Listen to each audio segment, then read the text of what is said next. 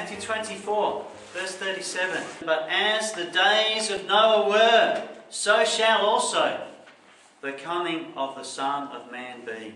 It goes on, for as in the days that were before the flood, they were eating and drinking, marrying and giving in marriage, until the day that Noah entered into the ark, and knew not until the flood came, and took them all away. So shall also the coming of the Son of Man be. What can we learn from Noah? What can Noah teach us today? In Hebrews 11:7 it says, by faith Noah. Our days are as the days of Noah were. People were preoccupied with all kinds of things.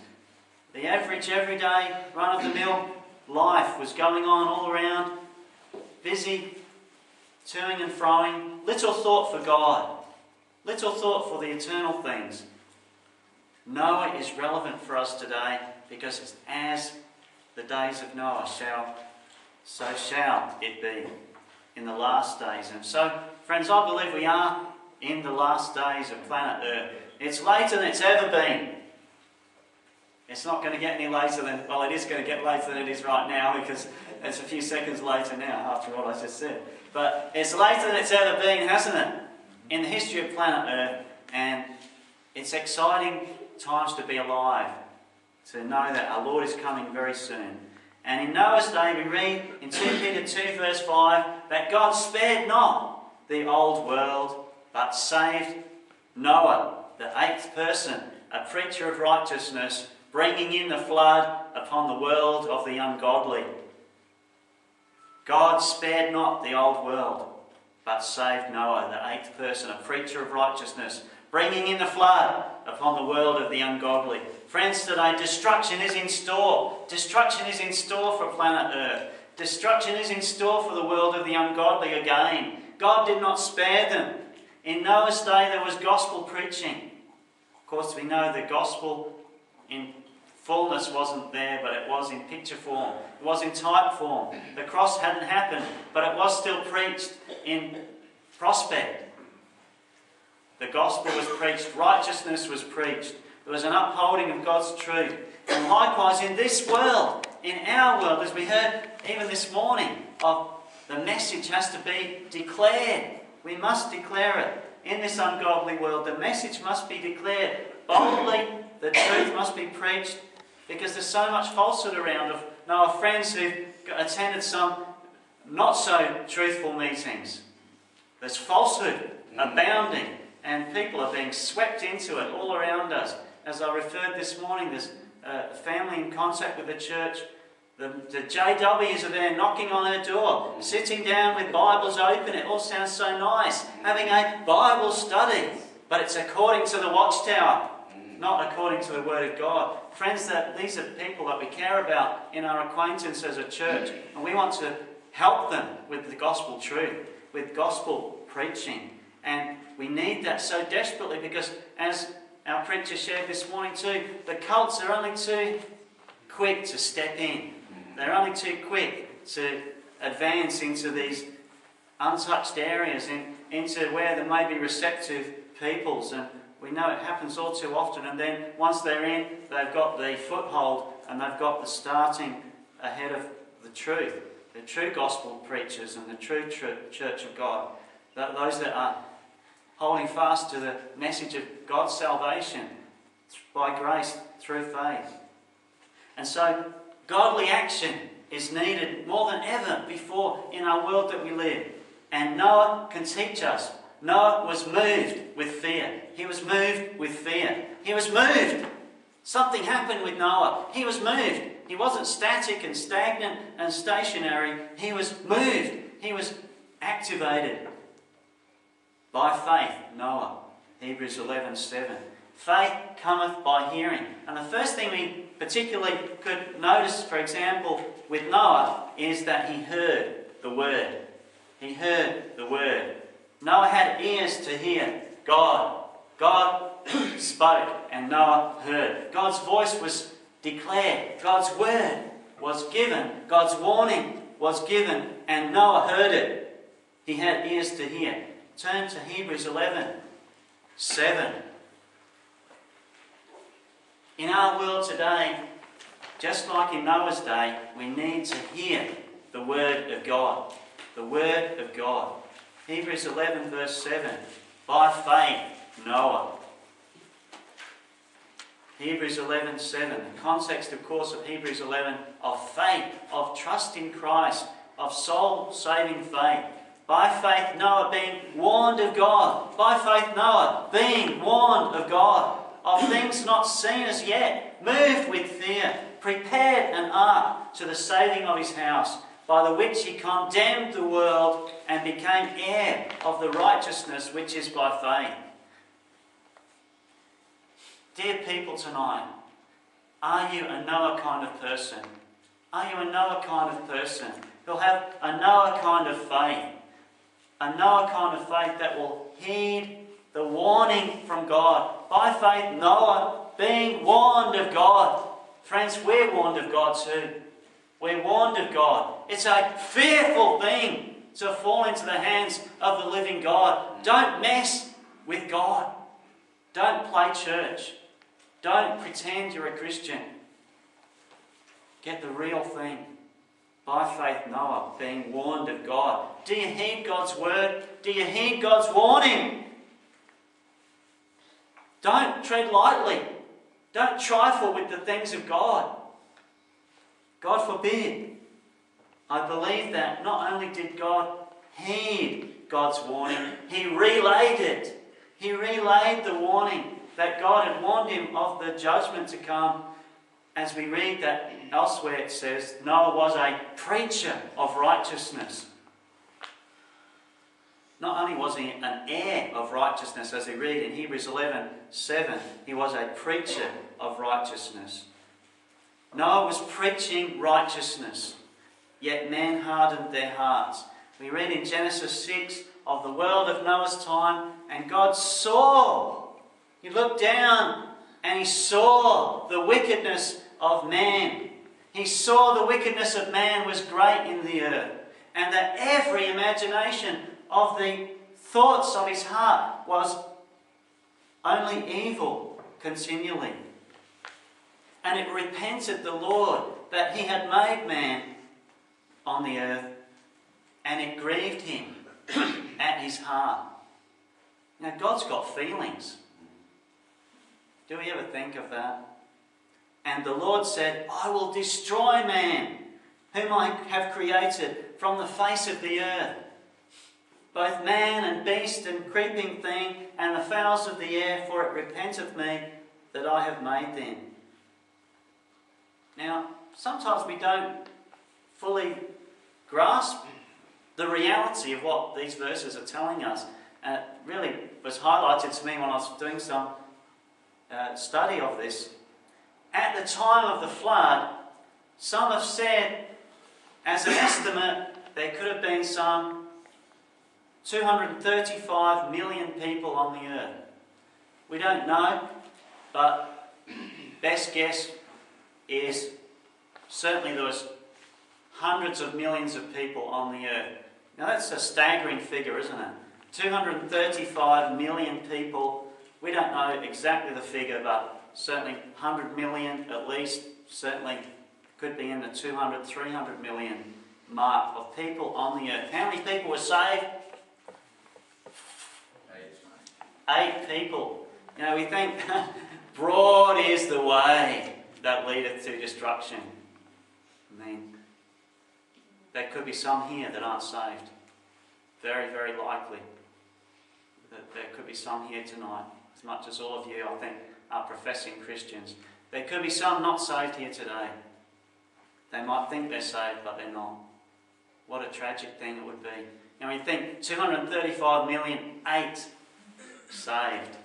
It puts it into context, doesn't it? You know, it's almost like I read something lately because of this talk of the end of the world that maybe the rapture has happened and we've all been left behind. You know, I'm not saying that today. I'm just saying that firmly tongue-in-cheek tonight. But this thing that I read saying maybe there was some godly man who was living as a hermit somewhere and he got raptured. Or, there's the odd person, might be one person per continent got raptured, and we've all been left behind because we're not right with God. We're not an overcomer. I mean, I'm not saying that's total false doctrine I'm preaching tonight, but I'm just telling you tonight that sometimes we think, how many Christians are there? Yeah. And I know someone was telling me lately they think maybe 5% of Christians are, 5% of us Aussies are Christians. I think it'd be certainly more like under 1%, I reckon. But it's really hard to judge, isn't it? Only God, the God of all the earth shall do right, and He knows them that are His. But we read Hebrews 11:7, by faith Noah warned of God, of things not seen as yet, moved with fear, prepared an ark to the saving of his house, by the which he condemned the world and became an heir of the righteousness which is by faith. There's a needful time, a needful message of warning, and it's now that we need to be warning people. Yes, a message of warning, a message of condemnation. Yes, even condemnation. Because Noah, he condemned the world. God saw the wickedness of men. We should feel condemned for the wickedness of men, the wickedness of humanity of which we are a part. And God's heart was grieved. His heart was grieved. That should make us consider the warnings of the Word of God and take them seriously. What does it say in Colossians 1? It tells us of the context in verse 27 of the hope that is in you. Christ in you, the hope of glory, that we should make Him known. The riches of the glory of this mystery among the Gentiles. Verse 28, whom we preach, warning every man and teaching every man in all wisdom, that we may present every man perfect in Christ Jesus. Now, I for one find it hard to tell people off. I was feeling like telling my dad off this morning. I thought he was being quite inappropriate. I'll rebuke him later. I can rebuke him kind of in a collective. It's easy to rebuke people in a collective sense, isn't it? But when you actually got to stand face to face, eyeball to eyeball, and warn people, sometimes that's hard to do, isn't it? But men and women of God here today, we need every one of us individually to be warned. To be warned. It tells us to rebuke sharply. I've got a friend who has taken somewhat of an offensive. I don't know how anyone could find me offensive. Oh. But a friend who takes some offence at some of the things I say and some of the things I preach. And they say things like, you're judging again. Andrew, you're judging again. You might offend somebody. I read somewhere where someone was saying about judging, saying, oh, that person's judging. And the person retorted back, you're judging by saying I'm judging. So there is a place of judging. We've got to judge righteous judgment. Everybody judges. You might judge me and I might judge you, and who knows who's right, but let's judge righteous judgment. Let's be word-led, Spirit-led. And there's a time to be offensive. There's a time to offend. And we can get offended about all kinds of trivialities. There's people getting offended about biscuits this morning. People getting offended about not having cups of coffee and tea this morning. And I thought we were going to have a church split today because of it. This is the danger of carnality amongst the people of God. How people need a warning. They need a shake-up. They need a shake-up from their apathy and pettiness and fleshliness. Let's face it. Friends today, you're judging again. I'm judging you today. I'm judging me. You might offend somebody. God forbid that you should offend anyone. And you come to church, we want everyone to have a touchy-feely, warm and fuzzy, seeker-sensitive. Like you just feel just that little buzz inside that you want to come back again. God forbid that we should offend someone who's a new person here tonight. You're judging again. You might offend someone. What about whether God is offended? What if it offends Him? What if God is offended? What if it's offensive to God? Our sin? What then? Oughtn't we to be concerned about that? Sin is offensive. Sin is offensive. God is grieved. This world is subject to the judgment of God. And if you're not right with God, woe to me if I preach not the gospel. Woe to any of us if we just gloss over sin and brush it under the carpet and think no one's going to notice or no one's going to say something to offend me. We need to be offended. If it offends God, we need to be offended. We need to heed God's warning and relay it. Sound His warning to others. By faith, Noah, he warned every man. But how many heard? How many responded? There's a warning from God. Noah teaches us there's a warning from God. Secondly, Noah teaches us there's a walking with God. There's a walking with God. As we read on in Genesis 6, God saw that the wickedness of man was great in the earth. Verse 8, but Noah found grace in the eyes of the Lord. These are the generations of Noah. Noah was a just man and perfect in all his generations, and Noah walked with God. A just man and perfect in his generations, and Noah walked with God. Just grab a hold of that phrase. Noah walked with God. What a testimony. There was something about Noah, wasn't there? Are you one who's Noah-like? Noah, by faith, walk with God. You can walk with God down in your day job. You can walk with God down at the shopping centre.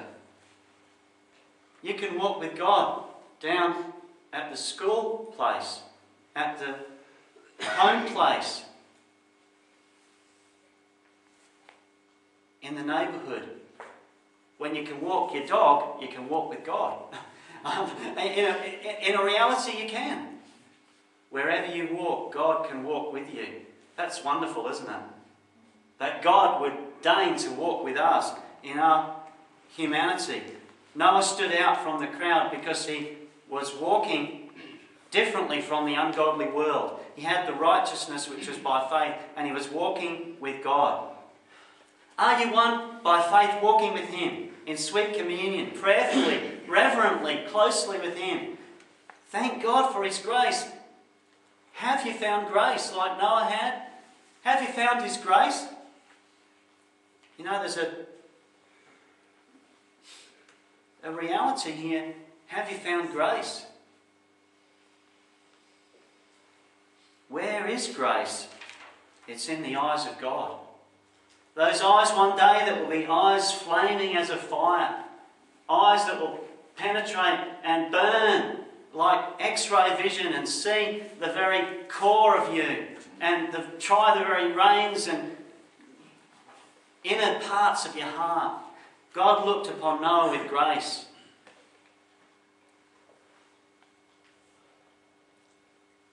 We could understand it now as Christians that God looked through the finished work of Christ, even though it hadn't happened yet.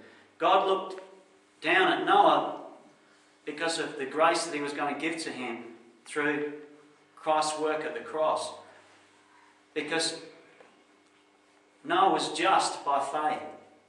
In Romans 3:26 it says of God that He's the righteous one and He is just. And in Romans 3:26 He is the justifier. He is the justifier of him which believeth in Jesus. So when it says that Noah was just or righteous, it was because of faith. It was because the justifier had justified him. God makes us just. God forgives us. And thank God that when we're made just, we're made to walk with God, step by step by step. It's a walk. Thank God the Christian life, it's a walk. It's not a sprint. It's a long distance event, isn't it? It's a marathon. It's a walk. It's a walking with God, step by step, in relationship with God. And the Word tells us in various places that God is looking down on the sons of men. God is looking upon the earth. God is looking and searching across planet Earth. For example, in John 4:23, He's looking for worshippers. He's looking for worshippers. And God is looking upon the earth. And we read in Genesis 6, it goes on of how Noah begat 3 sons, Shem, Ham, and Japheth. The earth was corrupt with violence. And God looked upon the earth, and behold, it was corrupt. God looked upon the earth, and behold, it was corrupt. And we see then, as God said, the end of all flesh has come before me, for the earth is filled with violence through them, and behold, I will destroy them with the earth. But thank God, while He looked upon the earth, and He saw the ungodly world, He saw that the earth was filled with violence, He saw that all flesh had corrupted his way upon the earth. God looked upon the earth, and Noah found grace in the eyes of God. Thank God that He can look upon you. If you're a saved man or woman today, God looks upon you with grace, and His eyes are filled with grace towards you. And you can walk with Him. Who are you walking with? That's the question. Who are you taking along the journey of life? By faith, Noah. He was warned. The word came to him and he heard it. He was walking. God made him just. And God looked with grace. And thirdly, we see that not only was he warned and he walked with God, but there was something about the faith that was active. He worked with God. God used Noah to build the ark. Now, that meant Noah had a lot of work to do, didn't it? He wasn't just saved. He was saved and given something to do. And that's true for every one of you, every one of us. It says, God told Noah, make thee an ark of gopher wood. Rooms shalt thou make in the ark, and shalt pitch it within and without with pitch. God gave Noah specific instructions of what to do. Simple instructions. Actually, they weren't that specific. It was, fairly broad dimensions that He gave. He said, go build it. So God gave Noah a commission, a job to do, and God gave Noah a degree of freedom within the constraints of the dimensions He gave him of how he was going to build that ark. We don't know all the details of what Noah put into that ark, but it's wonderful to think that God would pick a man and his family and save them and use them to build this magnificent vessel to be that safe place for humanity and the animal kingdom to continue beyond the flood. Noah had to trust God, and he made the ark, and he travelled in it. So he had to trust God not only in making it, but then in riding in it. And interestingly, as he travelled in this ark, it had no rudder. He had to trust God wherever the ark was going to be taken by the floodwaters. And Genesis 6:22, it says that Noah did according to all that God commanded him. So people tonight, think of it. Noah obeyed in faith and he acted in faith. Something about his faith was evident. It was productive. Think of it. 120 years of toil, of labour. Well, we don't know exactly how long he took. Some say he might have only spent 100 years, 98. It's all a bit, it's not defined specifically in here, but within a 120 years time frame, somewhere in that time frame he built the ark. It could have taken him the whole time of that. It was a mammoth construction project. We don't know some of the details, whether it was just his family. He could have engaged labour. He could have engaged others to help build the ark. Some of that detail we don't know. But we do know that ark was huge. It was huge. In fact, it's been said that it wasn't until about 1884 that a vessel larger than the ark was built. And it was God's perfect design. The ark had a ratio of length, width and height that was, according to shipbuilders, represented advanced knowledge of shipbuilding. Because The people in the know of shipbuilding say that's the optimum design. 30 by 5 by 3 is the optimum design for stability in rough seas. So it was perfectly designed by God.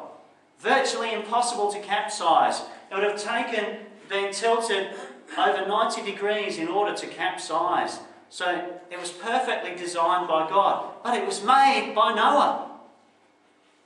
That's a wonderful thought, isn't it? That our faith can be alive, that God can use you.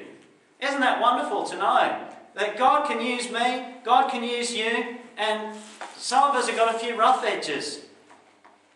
I know, I cringe when some people do things in this church. But we've got to have a degree of trusting God that God can use the weakest and the foolish. God can use those that are most inadequate. For we are His workmanship, created in Christ Jesus unto good works. He's ordained that we should walk in them, it says in Ephesians 2:10. Colossians 1:10, it talks about walking worthy, being fruitful in every good work. Colossians 1:29, whereunto I also labour, striving according to His working, which worketh in me mightily. 1 Thessalonians 1:3, it talks about your work of faith, your labour of love, your patience of hope. 2 Thessalonians 1:11 talks about the work of faith with power. 1 Timothy 6:18 tells us that they do good, that they be rich in good works, ready to distribute, willing to communicate. The Bible's jam-packed with exhortations to work. You know, sometimes the cults put us to shame. There's some hard-working cults. There's some earnest people doing charity work. And we were just hearing today of secular organisations where people go and work for a pittance in doing charitable works in other countries. And ungodly, secular people are active in these things. And yet, people tonight, think of it for yourself as a Christian. God's ordained that you walk in good works. And by faith, Noah. The first thing that Noah did after he built the ark was he built something else. He built an altar. He built an altar. And he offered burnt sacrifices on the altar. He put the Lord first when he came out of the ark. He didn't go and build a house for himself. He built an altar. That's interesting, isn't it? So, friends, I just want to exhort tonight that as we reflect on Noah's life, he was warned by God. We need to heed God's warning. And not only that, we need to be warning every man. Because we can't afford to muck around. Really, time's short. We need to be warning every man. We need to heed God's warning and relay it. We need to walk with God. That's a communion. It's that which Adam enjoyed with God in the garden and then lost it all for his foolishness. And Enoch walked with God, then Noah walked with God. You can walk with God too. You can follow in their train. You can follow in their steps, in their path. And you can work for God. God will give you something to do. As a Christian, God gives every one of us something to do. Maybe lots of things to do. Lots of things that were within the scope of what we could do. And God will help you to do them to His glory.